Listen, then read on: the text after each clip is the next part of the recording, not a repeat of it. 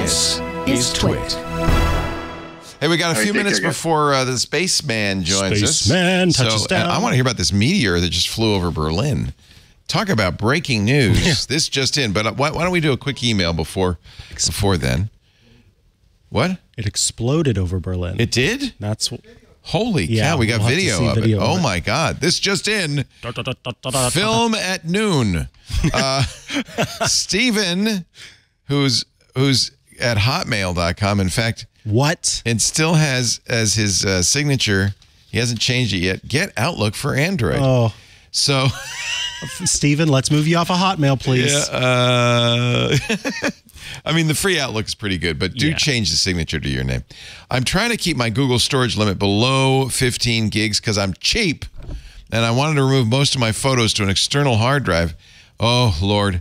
After reading about Takeout, it says it separates the metadata to a JSON file, and it becomes difficult to match up the date and time the photo was taken. Is that true? That is true. Why does it do that? So, on the one hand, I commend Google for not being Hotel California, not being a roach motel that you can check in, but you just can't get out. That was the idea of Google Takeout back in the day when it was created by, I think it was Brian Fitzpatrick. He said, you know, you got to have a way to get out of this. And Google back in the day was not so evil. And so they said, yeah, that's good thinking. So we're going to create Takeout. Takeout, in theory, lets you get all of your Google data out of your Google account, including your Google Photos. Having done this, I know what a pain it is.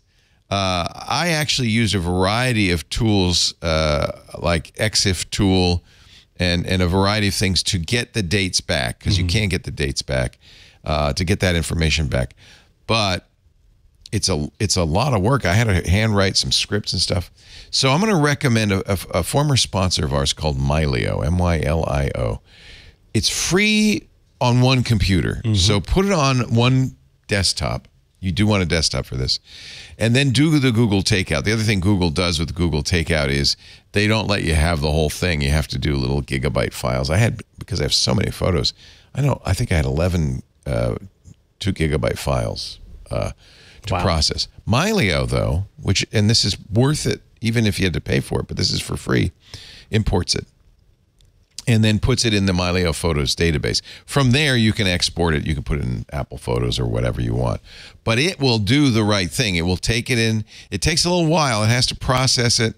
It might even take a day or two. Just, let it run because it's then going to reassign the names. It also dedupes if you have duplicates, which is a very handy thing. I really like this program. They were a sponsor. I think they're coming back. They're just taking a little break. So I should mention that. But if you can... That's probably the easiest way to do it, is use Mylio. It imports from a variety of places, including your Google Takeout. Actually, they'll walk you through the Takeout, the whole process, and import it. And as I remember, they get the dates right. No, that's not it.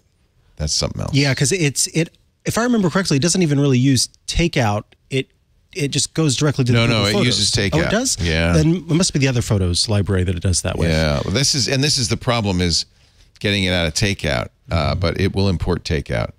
The other way to do it, and I have somewhere I have a whole thing on how I got this stuff out of Google Takeout. I have a script and stuff. It was complicated. I had to do a lot of trial and error. Have you ever done this? Yeah, using Takeout, but not resyncing my metadata afterward. No. Okay. Yeah, too complicated. Take a screenshot of this.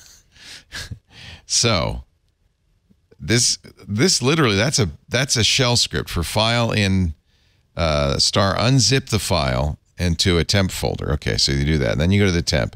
Then I remove the JSON files. You fix up the creation date to match the EXIF. So this is critical. The JSON file is not necessary if you used a camera that stores the creation date in the EXIF. If you didn't, then you really want to use Mylio. But what I did is I used a program called JHEAD, J-H-E-A-D. Now, this is on a Mac. I think some of this is also available on Windows and DOS.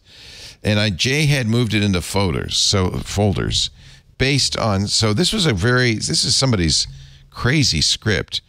EXIF JPEG manipulation tool. You'll get an idea of how geeky this is from the website. Yeah, look at it. It's plain text. It's a text thing. So this is the first thing. Is JHead, and oh look, it has a Windows, Linux, and OS 10. So that's it's good not news. on Homebrew. No, well, it might be, but it's open source, so it's very easy. It doesn't look like it's on Homebrew, but maybe it is. So JHEAD, and then I use this EXIF tool, an equally geeky, ridiculous program by Phil Harvey. Also open source, also free. Look at this. Just as bad as the JHead, right? This is also cross-platform. So this is hysterical. I'm sorry if I'm going to hammer your site, Phil. He says, if exiftool.org goes down, it's because of the crappy DreamHost web hosting, which disables unlimited traffic website if a single bot hammers the site with a moderate load. Here's an alternate page on SourceForge. Let's hope we don't kill this page. But you can download this. I use JHead and exiftool to kind of get all the metadata right and all of this stuff. Both of them are kind of this supports every file type. You probably could do everything you want in exiftool, or get MyLeo, which would make it a lot easier. JHead is in Homebrew. Thank you. That's nice. I don't think you have to use both. JHead is for JPEGs. And by the way, your Google photos are all JPEGs. So this is JPEGs to get the EXIF data and you can create folders with it and move them into the folders. You can apply the EXIF data to the photo, I believe. And by the way, it's important that it's not the modification date. It's the creation date.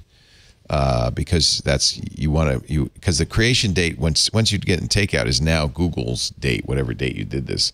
So you're going to then go to the EXIF, which is that metadata that's stored into a photo by your camera, and it'll say the creation date. You take that creation date and you make it the creation date of the file. JHead will do that. exiftool would do that. exiftool is a Perl library.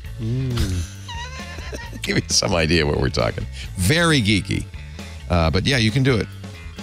Hey, if you like what you just saw, all you got to do is head to twit.tv/ATG to subscribe. Then smash the bell, hit the button, and I don't know, do that stuff the YouTubers do.